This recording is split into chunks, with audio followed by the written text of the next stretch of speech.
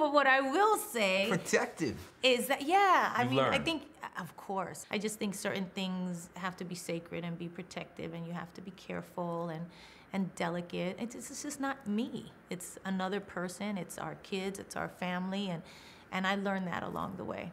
And she learned something else recently after visiting with, of all people, Supreme Court Justice Ruth Bader Ginsburg, who was married to her late husband Marty for more than 50 years.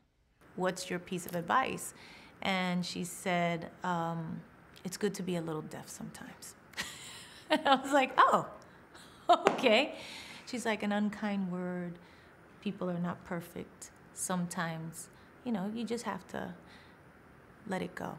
And often Alex and I will now reference like RBG, like stay calm, stay calm. Or when everything gets crazy, when people get out of control, when there's like heightened emotions, don't go there with people, just stay calm. That may not be easy as Lopez prepares to perform at this year's Super Bowl halftime show in February.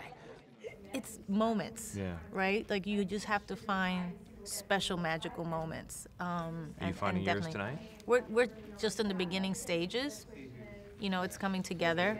We have a little bit of time still, so I'm not worried. Jennifer Lopez has learned a lot in her first 50 years.